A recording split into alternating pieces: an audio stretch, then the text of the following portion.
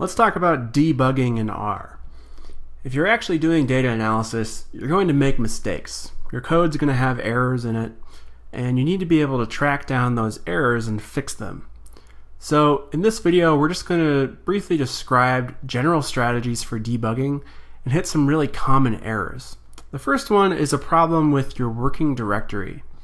So I have a file, a data file, in my R and then measles folder called coverage.csv. And this has data for measles vaccination coverage for various countries around the globe. I want to read in those data. I'll call the data set D, and I'll use this read.csv function to read it in. It's called coverage.csv. I'll try to execute that, and I get this error. Cannot open the connection, no such file or directory. So this is basically R telling you that it cannot find this CSV file. And the reason is that my working directory right now is not in this folder.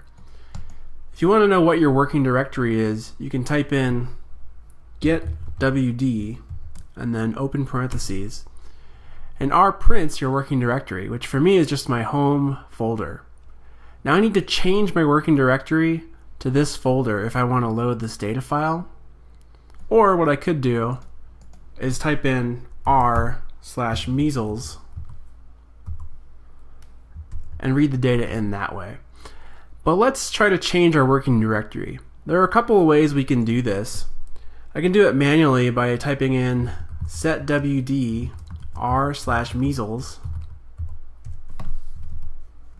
and I would want to execute this before reading in my data.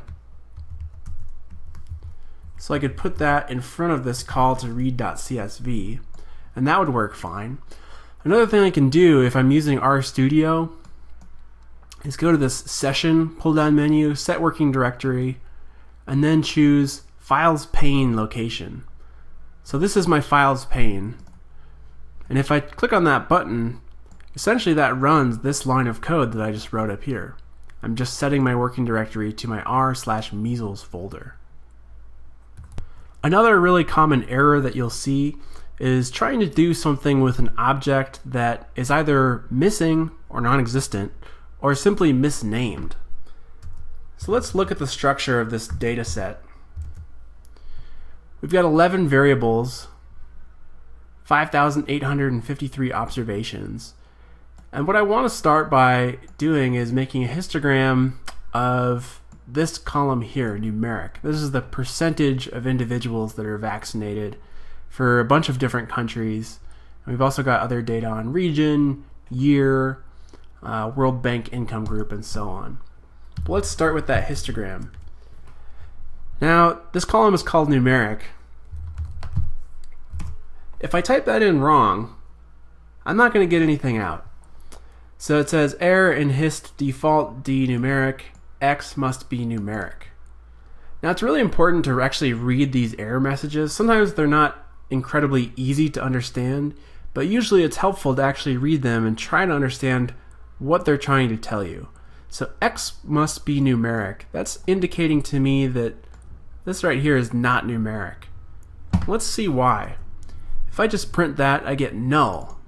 Well, that's strange. I thought I had a column. Oh, it's a capital N. Okay, let's try that. I'll change that lowercase n to a capital N. Oh, I got another error. Figure margins too large. Okay, well, that's just telling me that my plotting window is not big enough. We'll try that again, and we end up with our histogram that we're looking for.